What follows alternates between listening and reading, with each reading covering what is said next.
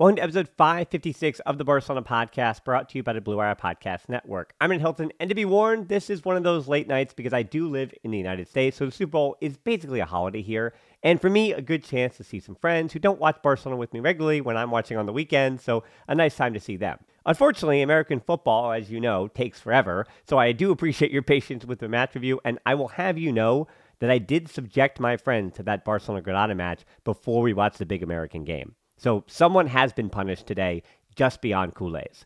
They came out of it asking why Granada isn't in the Champions League. That was the question that I got because of just how good Granada looks and their expectations of what FC Barcelona is.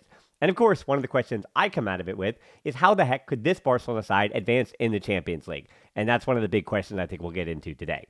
I was a bit more focused on friends, to be honest with you, than I was in finding the best numbers and stats like I usually do this time around. Honestly, some people prefer that because I throw too many numbers out at people. So this one's more about the vibes and almost the feelings I had of watching the game with other people who kind of expected better of FC Barcelona. So let's dive in. The 5 headlines from Barcelona's 3-3 draw with Granada. Headline 1 is nothing complicated. I wrote that maybe too early in this match, but I stick by it because throughout this game, at least it should have not felt so complicated, even if it did. Of course, we're saying this in hindsight. But it seemed like on paper, even rotating Araujo, Inigo Martinez back in, and the return of Ter Stegen, with Granada losing Brian Zaragoza to Bayern Munich, who you remember had a brace and scored the only 2 goals against Barca last time. With Granada in this 5-4-1, the medium block with some pressure, Granada is not a great team. There is space to be had, and what Barcelona needed to do was take advantage of that space and put the ball in the back of the net and not concede. Have a good enough defensive shape themselves to not give up goals. The return of Ter Stegen, I did think that was going to help. We saw he got a little bit dribbly or in his bag early. I can't make the excuse, though, that Araujo was out, even if I could make that excuse, because I don't think Ter Stegen or Araujo, if you swap Iñaki Peña back in for Ter Stegen, I think the same result happens.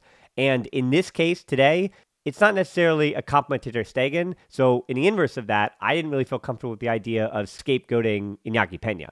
But I was, at least in this match, hoping for some improvement with Ter Stegen back in the team. I had mentioned on set pieces that Iñaki Peña struggled there. His communication with Araujo was rough. So with Araujo not out there, I guess I couldn't see that improve at all. And I will also say that because Iñaki Peña is the backup, you should expect a slight improvement between the top guy and the backup. That's why Ter Stegen makes top guy money.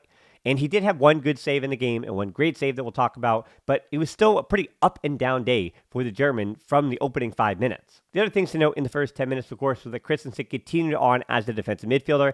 And I had said on the podcast, and I'm glad that Xavi did it, that looking ahead even to Napoli, the 4 midfielders with Pedri and Gundogan playing higher, and then De Jong, of course, playing a little bit deeper with Christensen just kind of staying and shielding, or supposed to be shielding, that back line. I think that is the best, we'll say, system moving forward with the people that Xavi has at his disposal, without the likes of Gavi this year, and then with Napoli in what is now, a week and a half or 2 weeks' time, I guess it would be. Yeah, 2 weeks to tomorrow. So it was smart for Xavi to use this Granada game as another experiment, or we'll say situation for Christensen to prove that he does belong there and try to see if you can get the competition higher and higher. But Granada gave him all that he could handle. And while I'm at a loss here, you can say it in the comments below. I actually want to hear what people think.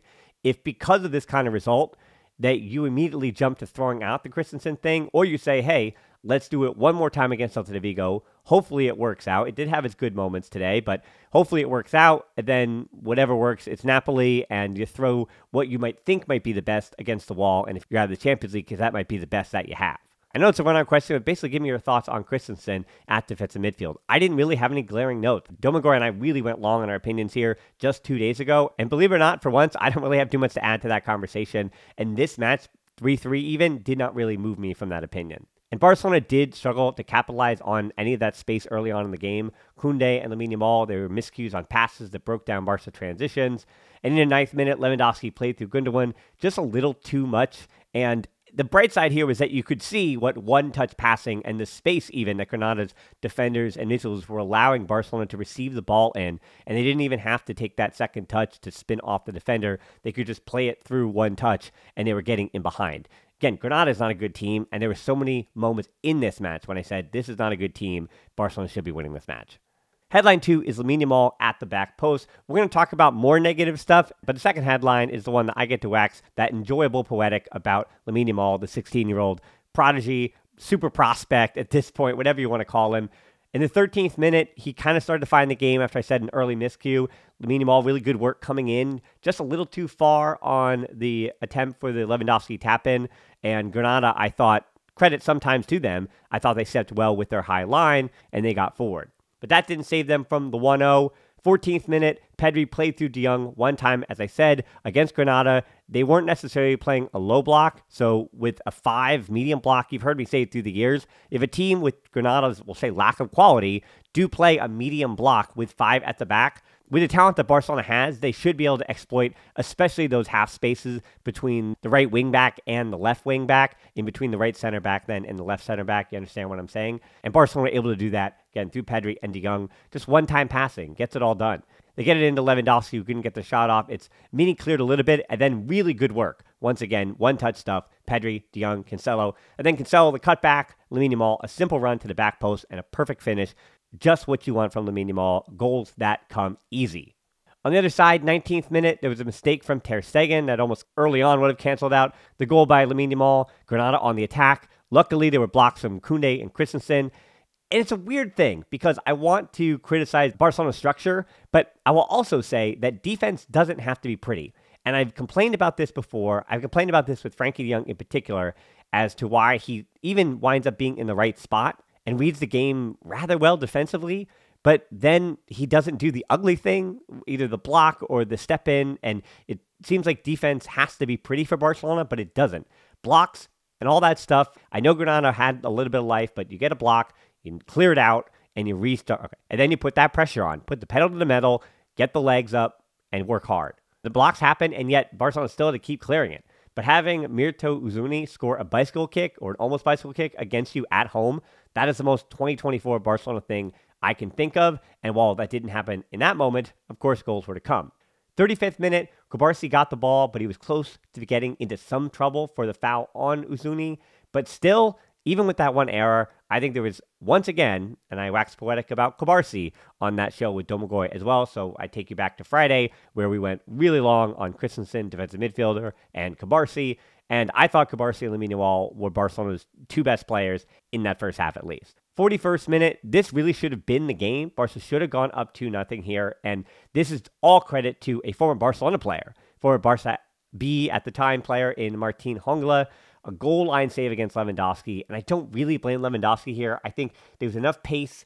He got enough on the cross. This is just an incredible goal line save by Hongla, and at that point, you say it. The Barcelona cannot buy a goal. Gundogan was the one getting in behind this time. This was a almost goal that was built by Pedri. Lamine Yamal got the switch over to Pedri, and then the back heel to Gundogan. So easy stuff. Not complicated, as I said, from Barcelona, but they didn't find the back of the net, which does seem to be the most complicated thing for them in the Liga, even though they're only 2 off the leading getters in the Liga, which is Real Madrid and Girona, with 52 apiece. I won't give you the conceding number just yet. We'll get to that in a second. Headline 3 is always a roller coaster, and this is what it is being a Kool-Aid in 2024. The 1-1 is just a cross in. Pedri was out wide defending, seemingly feeling like he was going to step in and get the ball, but that thing he does so well, which I do think he orients his body well and wins physical duels on the ground that he shouldn't, and yet I don't think he understood he was that deep. I mean, he should have, and if he didn't, that's a mistake on Pedri. I felt like he kept backtracking and expected himself to step forward and win that tackle, but it never happened. And so he just kept backtracking and didn't move his hips the right way, so Pellistri crossed it in. And that was former La Masia player Ricard Sanchez at the near post. And I know there's going to be some hate from Pedri in the comments below, and I've picked my moments when I've defended him, and I do feel like that moment does sum up his season, though, in the good and the bad. He's involved on the offensive end on one end, but then the ball doesn't find the back of the net. Then now we have to once again have a referendum on what he doesn't bring to the team, because that end product has not been there, whether that's his fault or not. And this is also poor defending by Barcelona. I'm not putting it all on Pedri allowing the cross. The center backs, they'd completely collapsed, and Christensen did not slide over quick enough to stop the run from Ricard. Either your left center back in Kubarsi had to step to Ricard at that moment and read that run, or Christensen, which it really should have been Christensen, had to read that later run into the box towards the near post and get in between yourself and the ball. That's got to be a block. I feel like so many other teams are going to block that shot, that being Christensen. It doesn't happen for Barcelona. They're just never in the right spots. 49th minute, you could tell of the half that Xavi had given them a good screaming. You could just feel it in the energy on the sideline from Xavi. And 49th minute, this also proven to me because Christensen looked to run in behind, which is not what you see too often. And then Kubarsi was the one who tried to feed him. And I do think that Xavi probably gave some kind of speech to the effect of, it doesn't matter who you are, where you fit in this team, where you want to play, where you do play, run into the space against Granada and do it with conviction. I'm not worried about getting beat. Well, maybe he should have been, but I'm not saying he said this, but the point is, you got to run. Offensively, we have to take this game by the horns. 53rd minute, Lewandowski tried to do that. Shot went wide, tough angle. And 57th minute, Ter Stegen keeps himself upright and gets the save at the near post. This was the good save I was talking about earlier. The 2-1 certainly did not go with whatever Xavi happened to say at halftime. Kubarsi and Koundé both failing to clear it. Uzuni puts it back in, and Inigo Martinez was ball watching at the back post. So once again, plenty of blame to go around here, and Pellistri was right there for the easy tap in there at the back post. Unfairly, or maybe fairly, I watched Bayer Leverkusen destroy Bayern Munich yesterday, and unfortunately checked out the highlights from Real Madrid versus Girona. Madrid was bolstered, I thought, by tremendous performances, especially Vinny Jr. and that back line. But I can also look at Bellingham and Vinny Jr. and praise that individual quality being the difference. And this is not me throwing shade on Real Madrid. They individually yesterday against Girona were a class above Girona, and clearly deserved to win that match with some of the best players in Spain. Yet, for Leverkusen, having watched that match against Bayern Munich in totality, their passes of play were a thing to behold. And such a beautiful way they had about finding the solution to play the ball out of their own half. And that's what it is. When the other team is pressing you, it doesn't matter if it's Bayern Munich or whoever's at the bottom of the Bundesliga table at the moment, or in Spain, Cadiz or Granada or whoever, Almeria. But when you're playing the ball out of the back, like everybody does, from the fourth divisions up, when you're playing the ball out of the back, you have a problem. It's their pressure, whatever pressure they're putting on you, or the lack of pressure in them sitting in. And your solution is, how do we get through that, especially in our own half of the field? And Leverkusen, they're so confident about it. They understand each other so well. They get across midfield with so much confidence just about every time. Then I watch Barca today, and I think, why are the simple things so tough? I said, not complicated against a team like Granada. And it's why Culés are so divided on what this team is, and even what this team can be in the future. Like, how bad is this situation? Because it feels terrible, but in those same moments, there are positive arguments that I can make. Because when you see it make sense, especially against a team as poor as Granada, in those moments, they're just pinging around like pinball, and everything looks good. You say, why do they not do that every time, in every progression of play? Why does the score, this is the better question, why does the score not reflect the best moments for Barcelona? And why are they punished for not even the bad moments, but the mediocre moments, or the just not good enough moments? It seems like they are punished for each of those every single time. Why? Someone asked me last week if this was the most frustrating season covering the team and watching every match since I started doing this in 2015. And I would say that 2020 was probably the worst. There was some other things going on that year too that were like kind of a bummer. But this season, I think, is definitely number two. I look back at my notes and I feel like a broken record in ways that I haven't in years past with match reviews. Every match feels like that deja vu of high level quality, moments that you feel like something great is possible, but then ever present are the disappointing moments in between. And honestly, yes, it does feel like insanity. Me doing every one of these match reviews, feeling like even if the result is different, that the whole totality of the way Barcelona plays is going to be different for 90 minutes. But I still stick by it. Not to be optimistic or positive about the future, but I watch so many of these players with other teams throughout their careers, and we've known what they're capable of. Barca does have their injuries. They do have a few excuses, but the talent on display is so much better than the results. And I will just dig my heels in, at least until the end of this season, that the talent that Barcelona has is so much lower than what they are capable of right now. And to me, that's more frustrating than saying, and I do think it's a lazy thing to say this player, let me name you. Barca has 12 first-team players right now, or 13 first-team players. But for me to list you, hey, you've got to get 15 of the 19 first-team players. That's what I see. 15 of the 19 names in Barcelona's first team that are registered, now 20 with Fermin Lopez. You say to me, hey, I want 14 or 15 of those players, get them out of my club because Barca need to raise some money, and you should get this player and this player and this player, and you know that's not possible. And I do think that Barcelona, in terms of their first team, again, only 20 registered players, But I think 15 of those players, I won't tell you which 5, but you get the idea. But you know who those 5 are. I think at least 15 of those 20 could be on a side that's winning the Liga if this team was more of a sum of its parts than just individuals who have really, really good moments, including the 63rd minute, by the way, the Lewandowski goal. Cancelo to Gundogan, one touch back to Lewandowski. Really nice movement again by Gundogan, who I've been mentioning him in passing. I don't have like a big rant on him, but he was getting in behind again. And this proves to me, even though Barcelona in 3 with Christensen, this kind of game is another reason why I think it makes a lot of sense to play Pedri and Gundogan kind of at those high interiors together, with Pedri a little bit to the left, but Gundogan's also getting in behind well. Like having those two, Pedri and Gundogan, kind of switch, say one of you is cutting in behind as the inverted forward, as that midfielder, and then the other one drops in, of course, to support and receive the ball from Christensen, who, of course, is not playing those long balls forward. And I will say this also was a confident finish by Lewandowski, but when you look at the Liga table, Lewandowski, because of his standard, I know he's frustrated about the criticism, but he's still a few goals away for me to say his number is equal to what is a good season by his standards. I'm judging him by his own standards of the past. And even with this goal, again, good, confident finish, sure. But A, the result didn't go Barcelona's way in totality. And B, he just needs a few more of these to really get that confidence up and make you feel like he can get Barcelona out of a problem. That's what your striker is supposed to do. Find you points in the Liga, same with a goalkeeper. Find you points in the Liga when you probably don't deserve them. And Barcelona have had to earn every point they've got in the Liga this season. Because headline 4 is Barça Stinks. This is pretty rough, but at this point they do. 66th minute when that goal scored 3-2. I mean, Barça stinks. They were 2-2 for 3 minutes. That is, maybe their mentality stinks. How about I say that? I'll change the headline on the fly. And Barca's mentality must stink because the 3-2 comes 3 minutes after the Hongla cross, and Ignacy Miguel, another former La Masia player, by the way, went to Arsenal around the same time that Cesc Fabregas did. I didn't even watch this one back. Somebody, or everybody, left him open, scores with a free header. Granada has 26 goals now in the league this season. 5 of those are against Barcelona. That is terrible. Barca has given up 33 goals in the league. That's more than Girona, Real Madrid, Atletico Madrid, Athletic Club, Real Betis, Real Sociedad, Valencia, Alaves, Rayo Vallecano, Mallorca, and the same number as relegation zone finding themselves in Cadiz. Barca has more or the same number of goals conceded as 11 of the 20 La Liga teams.